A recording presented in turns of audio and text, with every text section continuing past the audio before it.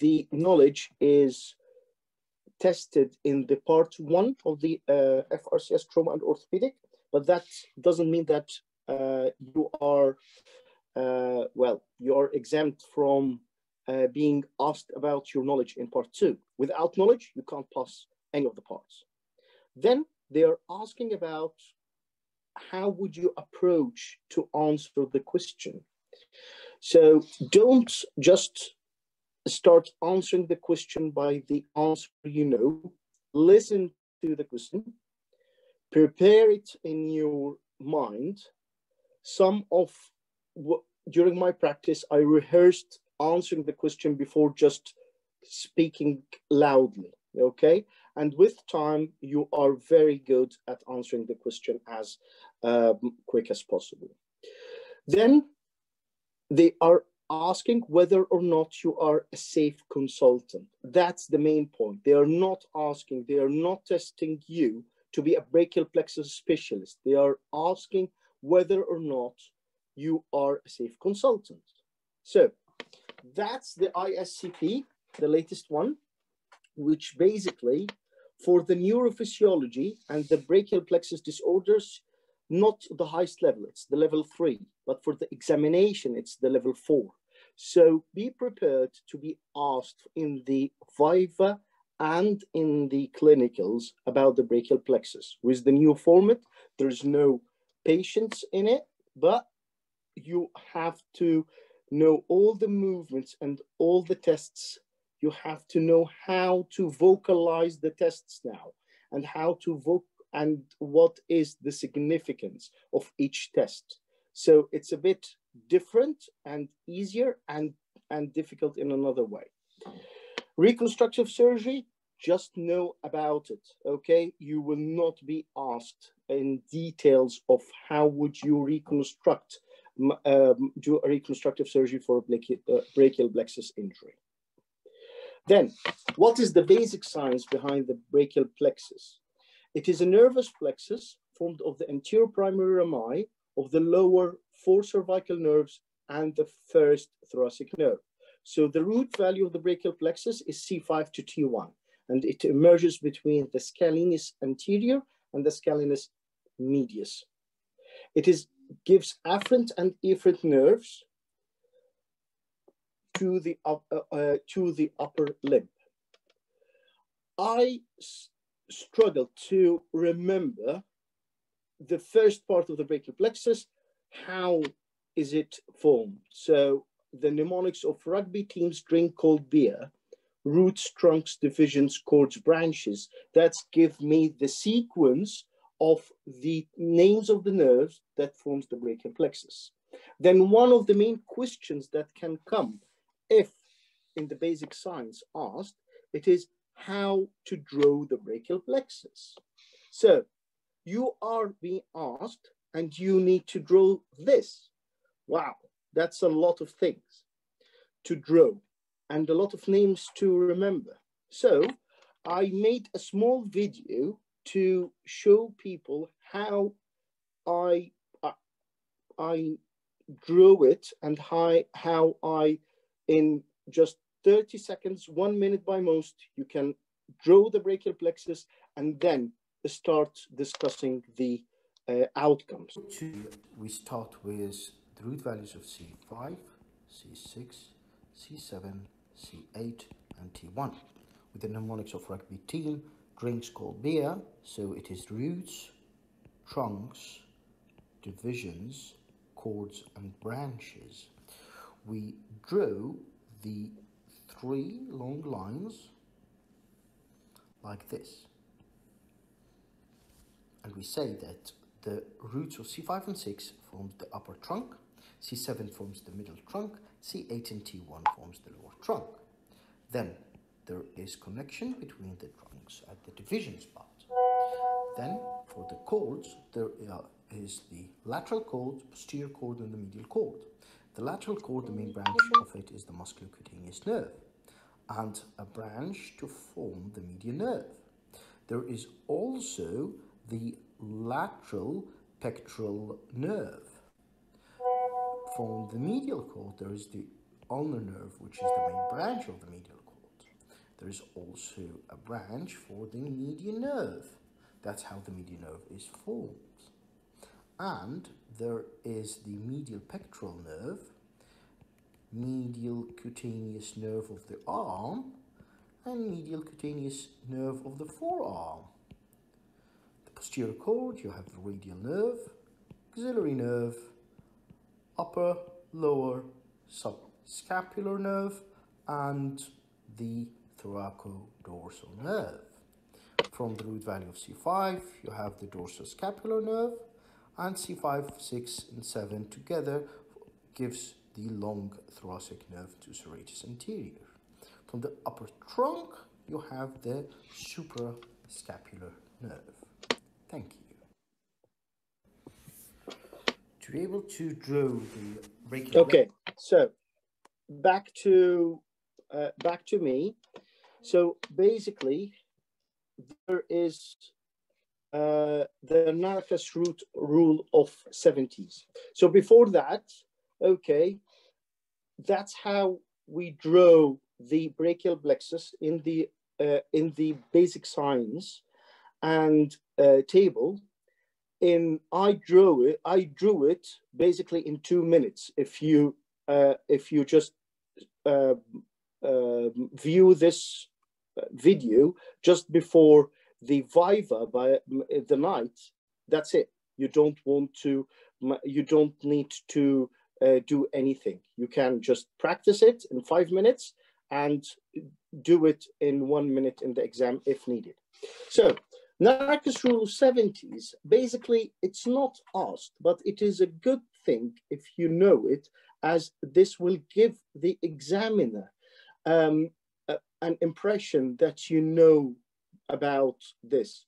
You know that 70% of the brachial plexus is due to, that's the adult one, is due to the road traffic accidents. 70% of them is motorcycle, and 70% is a polytrauma patient. So every patient with a brachial plexus, if you get it in the trauma or get it in anywhere, you will start by saying ATLS and go through your basic bits about a polytrauma patient. 70% is a supraclavicular, and 70% at least one root avulsion. We'll go through this a bit more in details as we go. So what is the mechanism of injury? It can be road traffic accidents. It can be obstetric. It can be a shoulder injury, like a shoulder dislocation, but this is usually to a peripheral nerve, or basically a lower a distal brachial plexus injury. A shotgun or a iatrogenic, usually during cervical lymph nodes biopsy, or basically axillary clearance in breast cancer. They can injure the brachial plexus. Let us see what are the different modes of trauma. We're talking today about adult brachial plexus, but basically, if you have an abduction traction, that's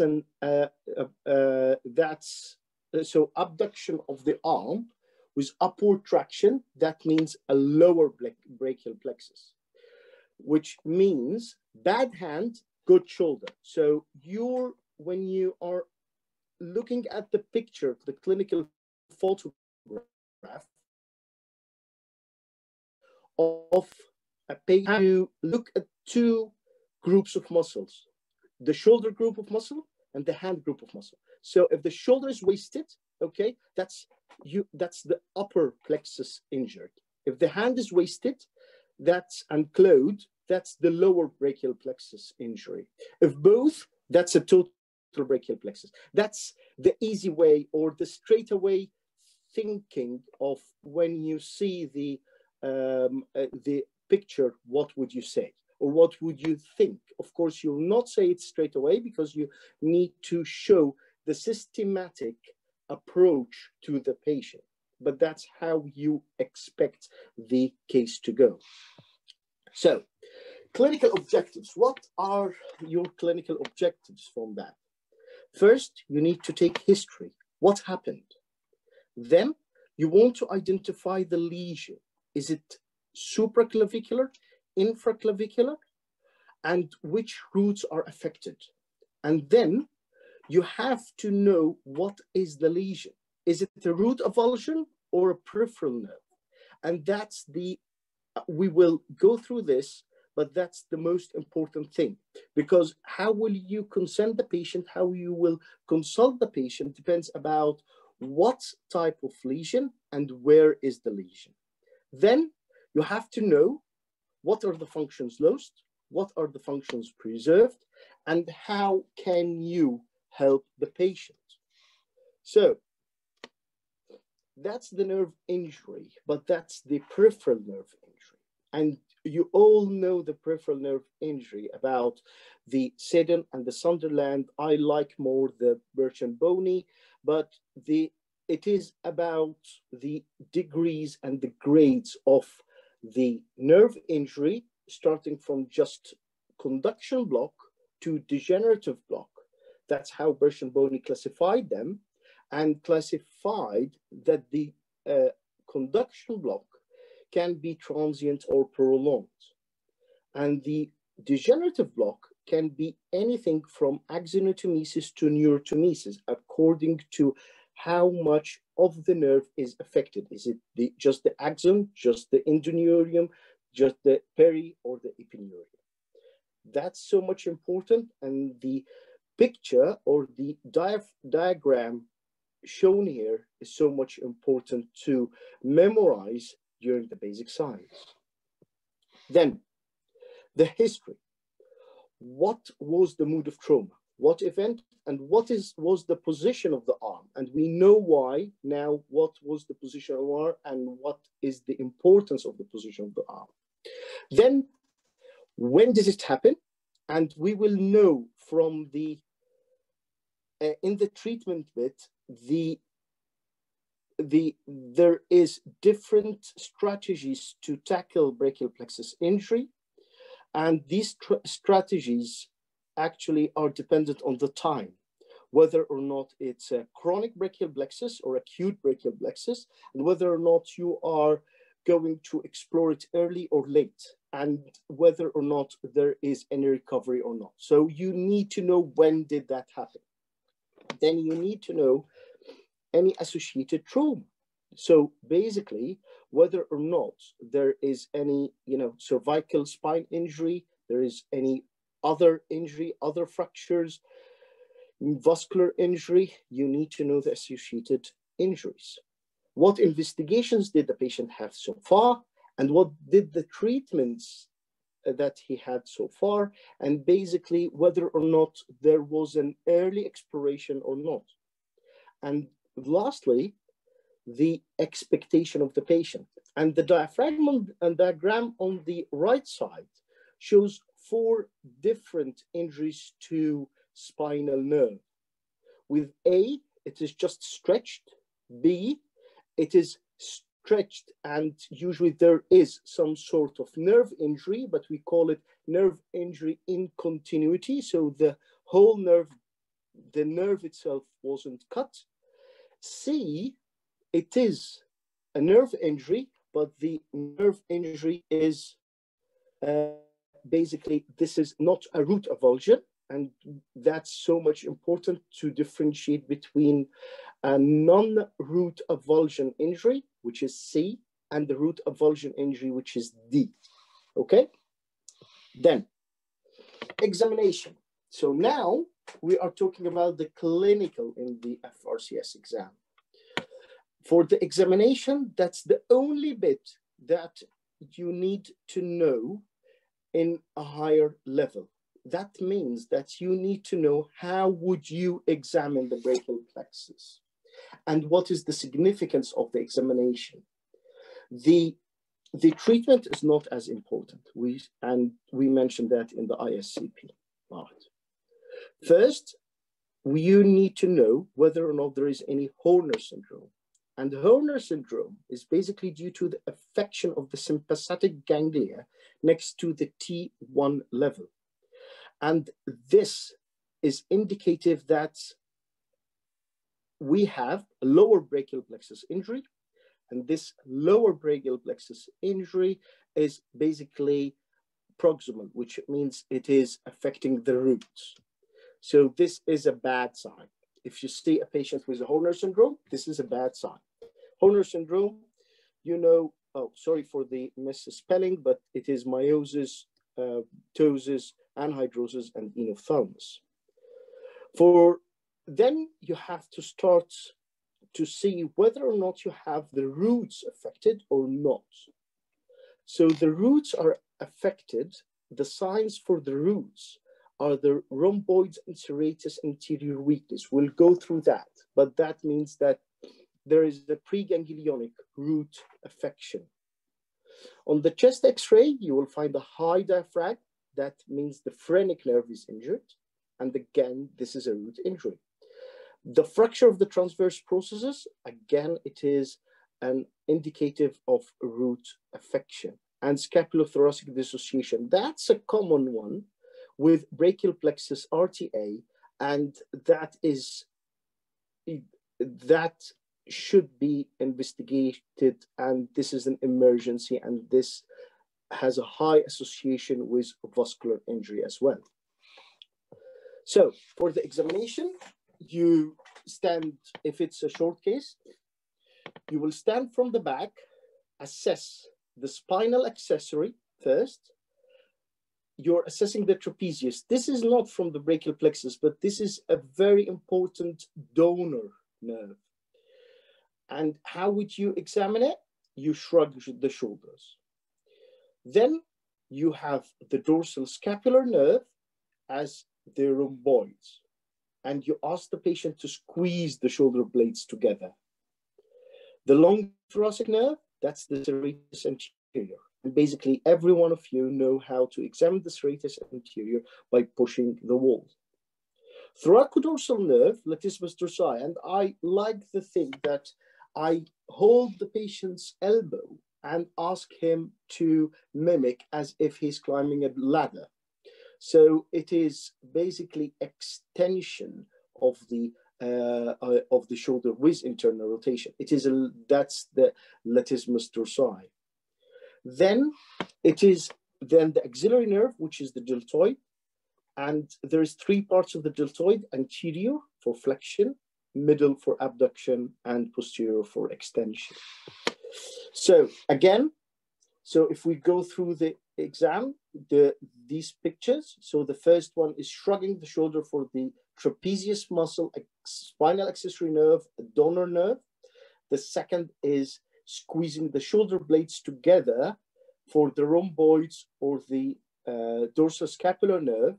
Then the third, you can see the medial winging of the scapula, and the medial winging because he has lost this serratus anterior function, and basically the angle of the scapula is pulled by the trapezius muscle, medial. Then the third, that's how you examine the latissimus dorsi. Of course, you have to, for all of these, you have to do it against resistance, and the other hand, that's so much important, the other hand should be on the muscle bulk, okay, on the muscle belly, to see whether or not it's firing.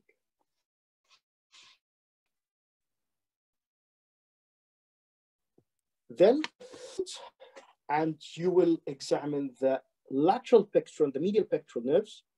Well, in the books, it says that the lateral pectoral nerve supplies the clavicular head of the pectoralis major, and that's tested by touching the contralateral shoulder. The medial pectoral nerve is the sternal head of the pectoralis major, and basically pressing against the waist and palpating the anterior axillary fold. I find that the pectoralis major is examined as a whole.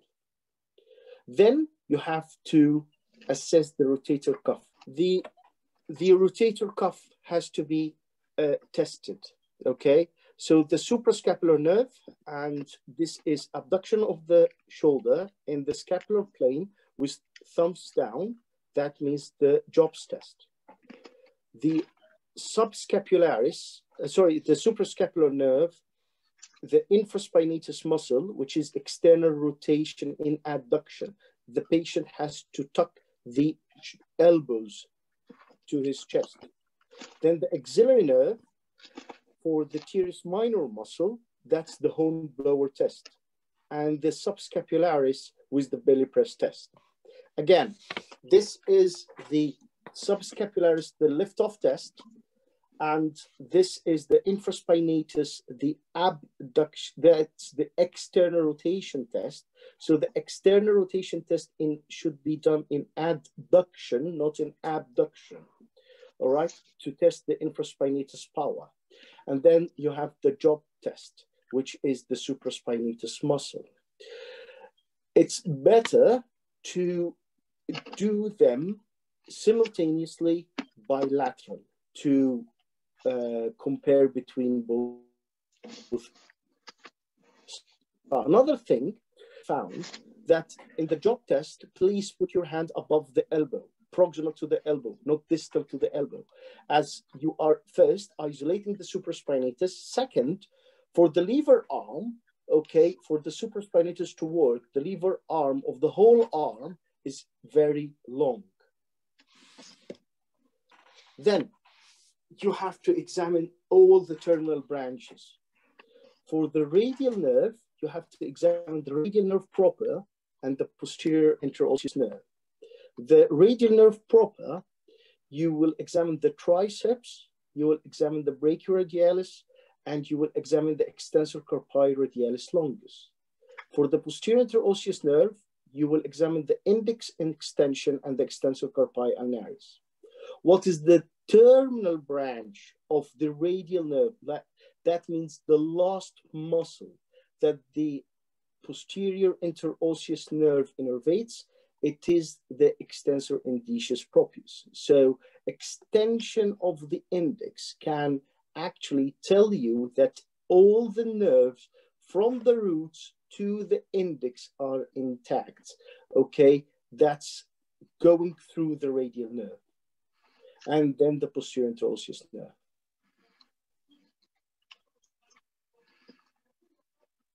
Then for the ulnar nerve, which is the flexor carpi ulnaris and the flexor digitorum profundus of the little and the ring fingers. And that's flexion of the DIPJs of these two fingers.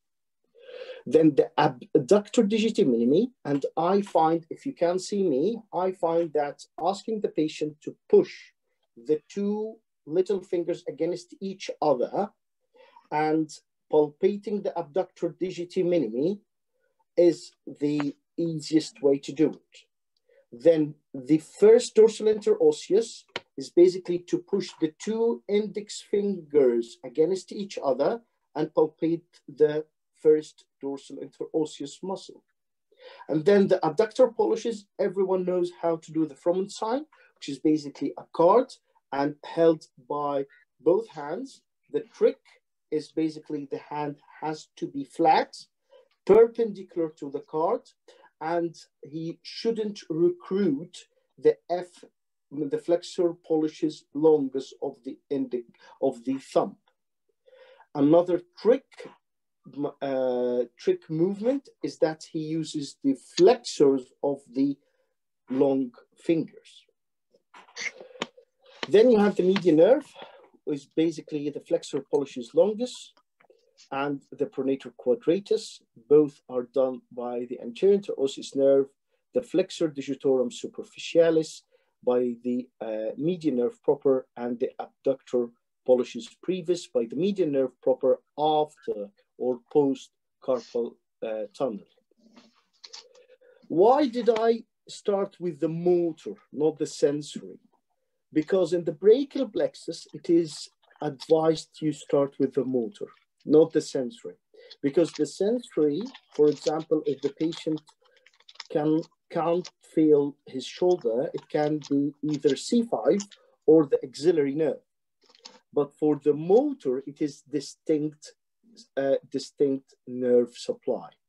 So basically, I would start with the motor and then do the sensory. Another thing for the sensation, the sensation can be actually crude, because usually are you testing for the roots, or testing for the terminal branches, or testing, and is there any interterritorial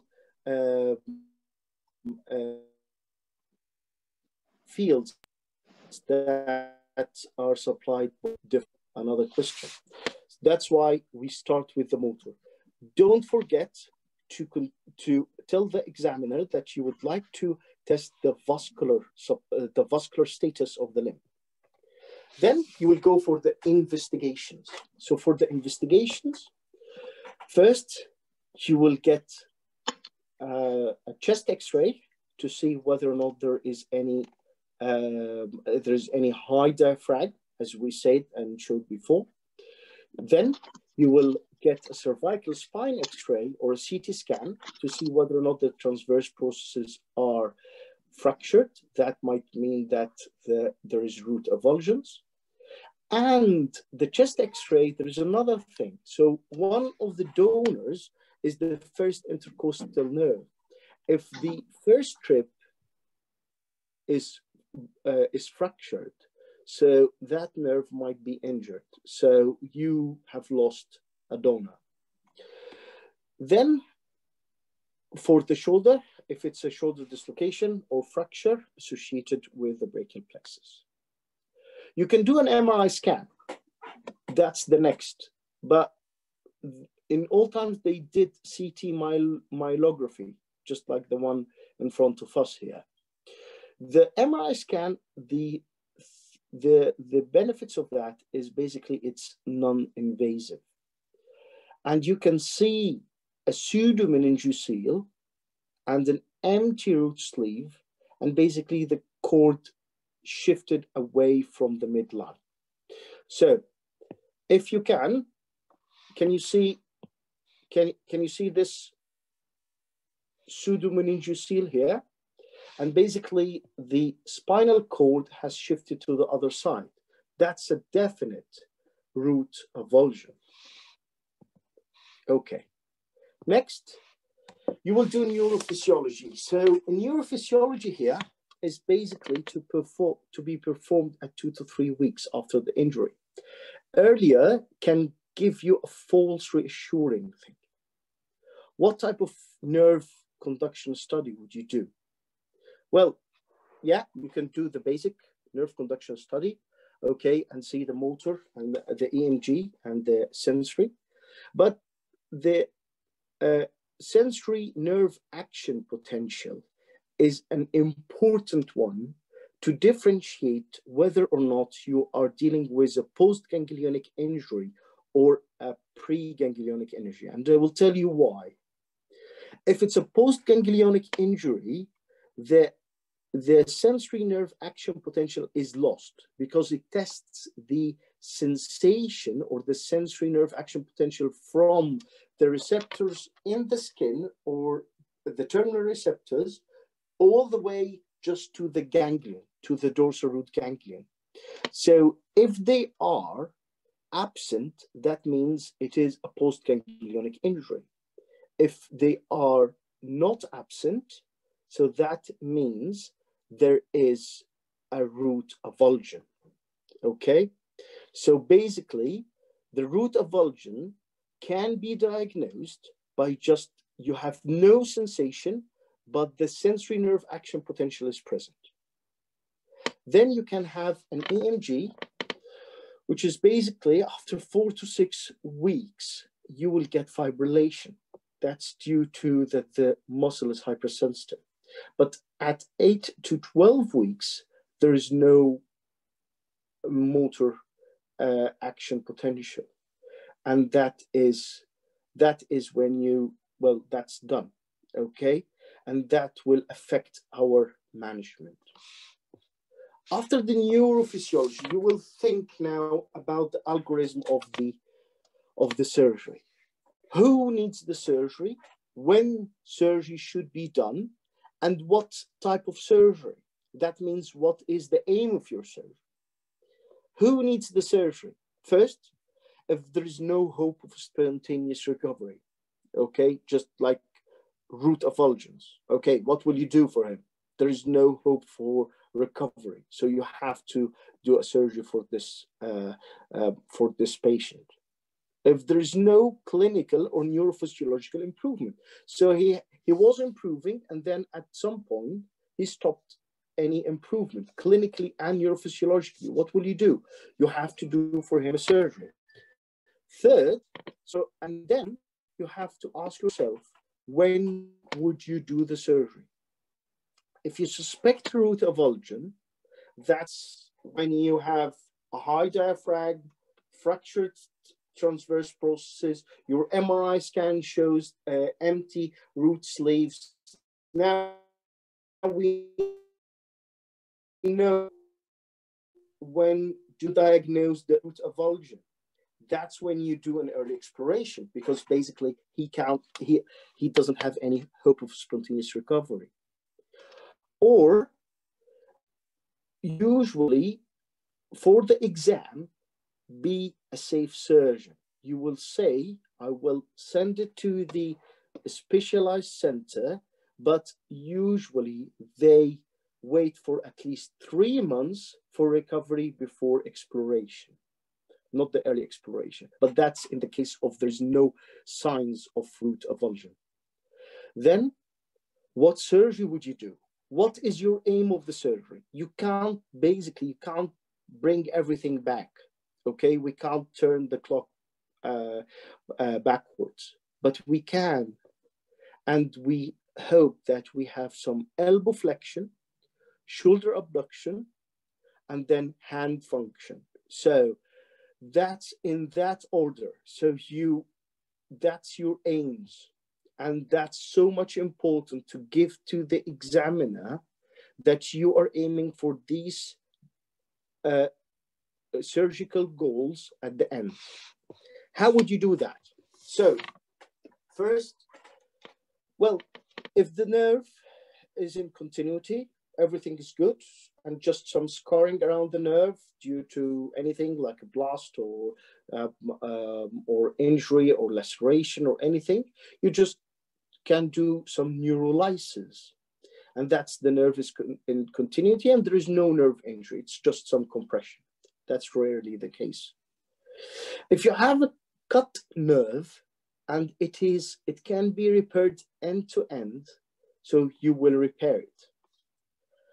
If the nerve is cut and there is a crushed part in the middle, you have to excise the crushed part.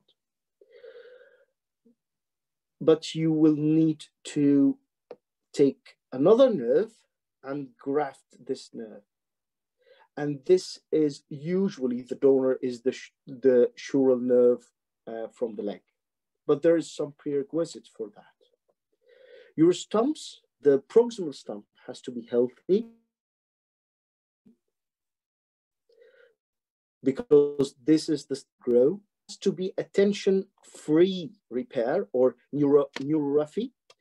It has to have a good tissue bed with no infection and good vascularity, and within a suitable time frame before your muscles are all fibrosed.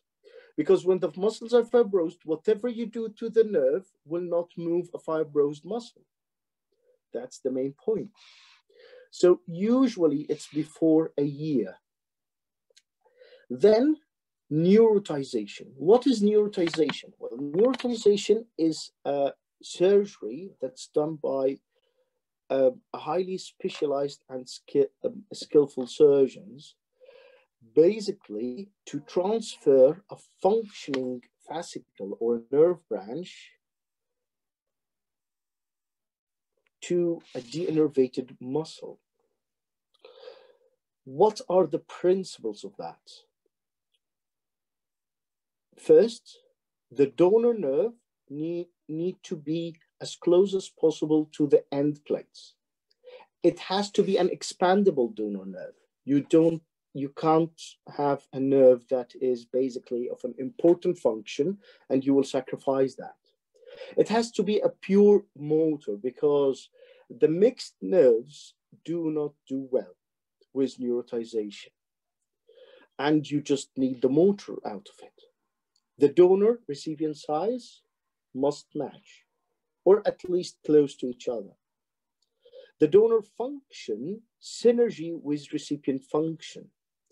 That is to facilitate the rehabilitation and for the brain to learn the new movement. Motor re-education improves function, which is basically about the patient. This is one of the patient's prerequisites. There are few examples. You don't need to know all of them, but just for example, you can take one of the ulnar nerve fascicles from the flexor carpi ulnaris to basically to move the biceps. Or you can take the median nerve from the flexor carpi radialis, again, for the brachialis muscle. And again, both of them for elbow flexion. That's the first function we need to restore. Then we can restore the shoulder function by basically the spinal accessory nerve. And the spinal accessory nerve to the suprascapular nerve or the axillary nerve. We can also use the intercostal nerve.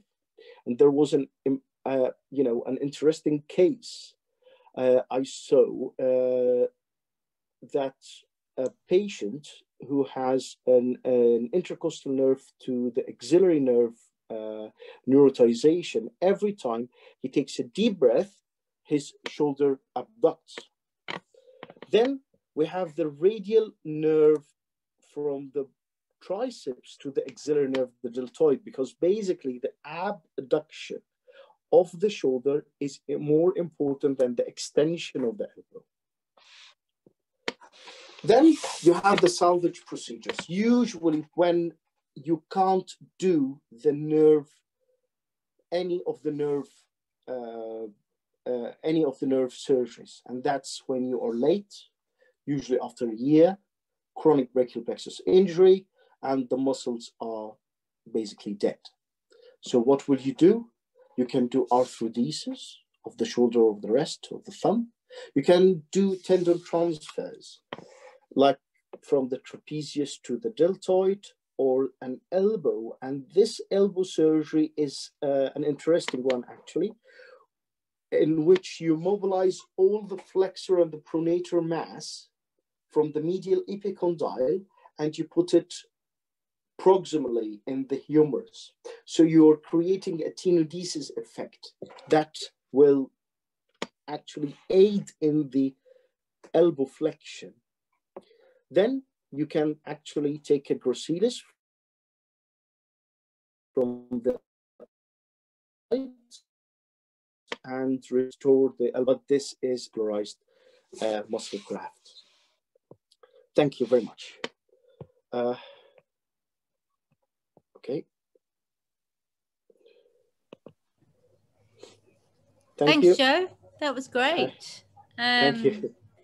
You know, and I like the fact that you said, you know, go for the motor function when you're doing your brachial plexus examination in the exam, because, you know, you want to find out what's working, what's not working, and then you can talk about tendon transfers for the future, which is where you're scoring your higher marks, rather than focusing on the sensation, you know, which can be a little bit variable, you know, in these injuries. So that was great. Thank you very much. So I think we have a couple of questions. Yes. Hanny and Swan, just mind if I, Joe, this is a really great talk, really precise and very well done. But there are a couple of things which I often find our candidates don't realize, and it's worth kind of pointing out.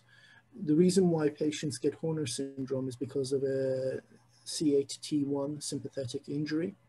So an upper trunk motor, upper trunk root avulsion may not present with Horner syndrome.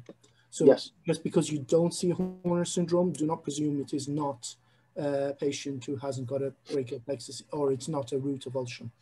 The second reason is people misunderstand why we need to address root avulsions early rather than late. So the reason why is not so much that there's no potential for healing, Joe, as the way you phrased it. It's more the option of healing is blocked off because of the formation of the pseudomeningocele, or the dura covers the root avulsion and prevents the nerve regrowth out in the peripheral nerve repair system. Yeah, it is basically that in the root avulsion, the dura covering covers a small part of the root itself. So there is a sleeve of dura around the root. So if the injury is inside this sleeve, that means it is a root avulsion. And this is considered as a central nervous system injury, which doesn't have a potential for recovery. If it's outside this sleeve, that is a peripheral nerve injury, which means that there is a potential for recovery. That's the main point. Yeah, absolutely. But the reason why it doesn't have this potential is because the dura actually overgrows the proximal part and prevents any and it's growth. Soaked in CSF. It's soaked in water. Exactly. Okay? So exactly. Perfect. So we're bringing it, Joe. We're bringing it back to basic science. Yes. That's everything is basic science. Yeah, everything is basic science. That's why I try to put as much basic science as I can in this talk. Brilliant. Well done. It's a very good talk, Joe. Well done. Yeah. Thank you. Okay, Joe, another option is sort of mine. So how you can like do examination for like a baby or a child with brachial plexus injury? So it's very difficult, for this child to cooperate with you for examinations. You have any clue for that? Well, the brachial plexus injury in the children is totally different story here. This is more or less this talk is about adults, and in the exam it is more or less it's an adult brachial plexus injury question. In the once I have I've been asked in a viva that what if are called to the maternity unit, and because they are concerned that the arm is not working, the child can't move his arm. Okay, that's the main point. It is paralysis of the arm. Okay, they don't attain the waiter tip position of the Erb's palsy straight away. So basically, you can't actually see that, and you can't examine the child motor-wise. But the most important things, if it comes in the exam, is that you will examine the child for other injuries. You will do an X-ray to exclude fractures of the humerus, because it can be just a fracture of the humerus, not a brachial plexus injury. And you will follow up this child. If the biceps comes back by around the 3rd month, and some papers say 6 months, okay, that's a good sign. So if the child can actually bend the elbow by 3 to 6 months, that's a very good sign that this child will progress and this child will improve. Okay, and usually surgeries are not done around before 1 year or 2 years, at least. Okay, thank you. Actually, there's no more questions. I couldn't see. Could you see any question, Chuan? Okay. Yeah, there was one in reference to, is there any lag period from injury and getting MRI to avoid false positive for pseudomeningocele? Yes. Well, this is the basic work, you know, the basic work. In the exam, you're not being asked about these details in managing. And you can't basically refer the patient to the specialist center without an MRI scan, sorry. Okay, but the patient will have a CT scan of the cervical spine, a chest X-ray, and an MRI scan to see whether or not there is any pseudomeningocele. Okay, and there is other clues in the MRI scan other than the pseudomeningocele, like the transposition of the spinal cord, the empty root sleeve, everything. Okay, so it's not just an MRI scan to rely on.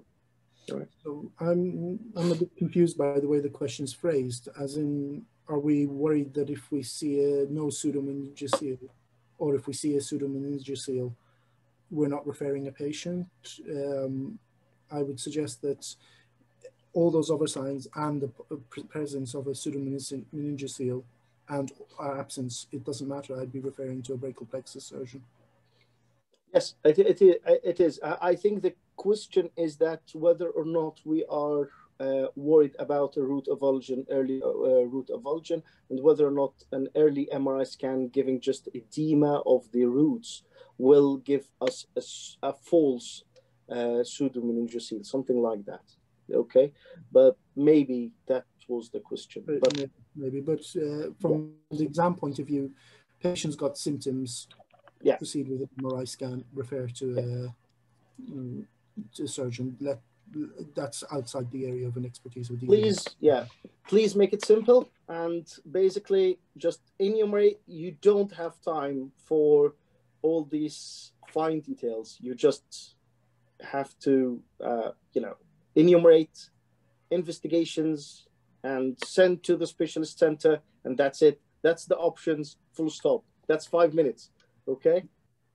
Another question. I don't know why you guys are direct messaging questions. You can ask them for everyone. But anyway, in root avulsion, the sensations will be intact, correct? Is the question that's being asked. Okay, it is a bit, okay, it's a bit confusing. Okay, let me share, because of the SNAP thing, I think the sensory neuron action potential was, I tried to make it as simple as possible, but if I which one is it? Yeah, here. Can you see? Can you see that? Okay, so there is a preganglionic and the postganglionic injury. In the postganglionic injury and the preganglionic injury, both of them you will not have a sensation. Okay, because both of them, the connection between the receptor, the sensory receptor in the skin, and the spinal cord is interrupted. But the sensory nerve action potential looks into just the peripheral part, so just from the receptor to the dorsal ganglion, not to the spinal cord. So if you have a postganglionic injury, you will have an absent sensory nerve action potential. But if you have a preganglionic injury, you will have an absent sensation, of course. Sensory nerve action potential looks into the part between the receptor and the dorsal root ganglion. Okay?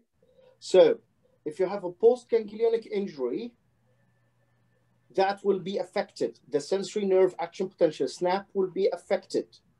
But if you have a preganglionic injury, it will not be affected. But in both lesions, you will not have sensation. Okay? So sensation is lost. The SNAP, if it's present, that's a bad news. Okay? So yeah, congratulations, your sensory nerve action potential is present. That's a bad news. Okay? Because that means a pre. Yeah? Does that make a little bit of sense? Yeah? Yeah, it does. Yeah. Hi, Joe. There's just one more question that Yes. Nick B has asked, and he's now blacked out, so I don't know whether he's back in or not. And I guess it's probably more of something we'd address in clinical stuff rather than an exam, but he's put, how does one examine the brachial plexus in the acute stage when you might have an associated clavicle or scapular fractures, which are extremely painful? Well, sorry, but this is a polytrauma patient that the polytrauma guidelines apply to. The most guidelines apply to. You will go for the ATLS, you'll go for the everything, okay? And the brachial plexus is not an acute or an emergency, okay? That you have other emergencies like a scapular dissociation or something like that, scapular thoracic dissociation, that is an emergency. Okay, but the brachial plexus injury, you will wait for that. All the questions. So great. I will stop the recording and we'll move on to the vivas, I guess. Just before we stop the recording, just a reminder that we are providing a certification to everybody. Just need to contact us on the FRCS Mentor. This is why we have a login account so that we can keep track of everyone. Certificates are provided by are CPD certified by the College of Surgeons Edinburgh. We also have our concise orthopedics notebooks book. You can get that on any reputable online bookstore, including Amazon and Apple. We feel it is very helpful for people who are preparing for the exam. The proceeds of which help to maintain running the expenses of the mentor group. Trust me, we're not making any profit on this. It just allows us to do more work. And one of the other bits of work is we're running courses. Please go to the FRCS Mentor site. The courses are still available, including some observers in the more recent ones and some participant slots in the Viva courses. Thank you, guys. Yeah, so yeah, Swan, I think the next one is the 20th of February, that one. I can't remember March. I think 6th of March, something else in March, something in April. But yeah, if you get onto our website at frcsmentor.co.uk, we've got our courses on there and also the ones we run with the ORUK, which are available on their website as well. Thank you very much.